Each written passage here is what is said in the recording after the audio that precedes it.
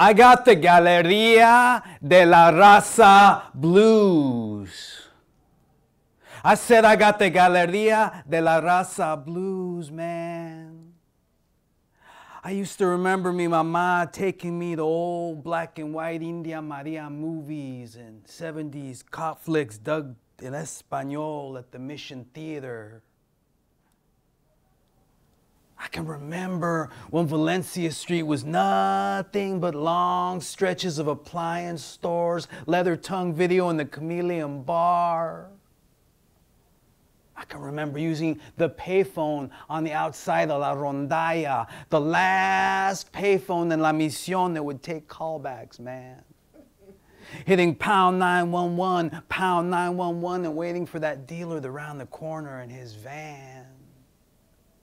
I can remember when El Día de los Muertos procession was not a DJ block party, complete with margarita tube drinks and techies still wearing their Halloween costumes because they think this is a Mexican Halloween. I got the Galeria de la Raza Blues. I can remember being handed Xerox poems by Swan the Pigeon Man in the afternoons in the old Dolores Park. I can remember Jack Michelin's painted room in the back of Abandoned Planet books, man. I can remember Café Macondo, Café Babar, man. I can remember the music coming out of Balazo Gallery. I can remember somebody finding a pink prom dress in the doorway esta noche, the morning after, man.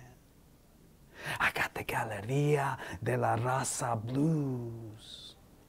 I can remember them young muchachos from Nicaragua posting up hella early on the corner, 24th and Folsom, dope balloons in their mouths as they work off an American debt.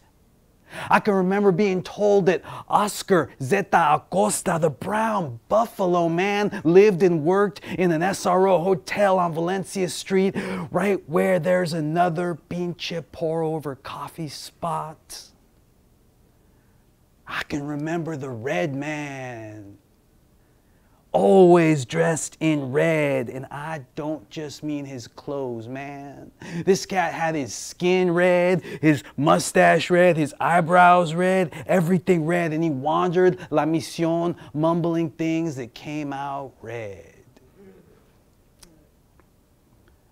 I can remember the donut shop on 20th and Mission with the donuts in the front, stolen shit in the back, and a sign in the window that said open 25 hours a day. I got the Galeria de la Raza Blues, man.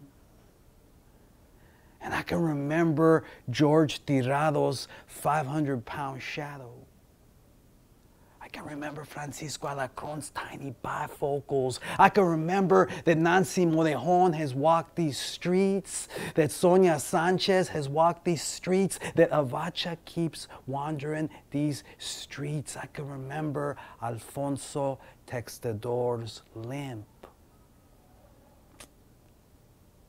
I got the Galeria de la Raza Blues.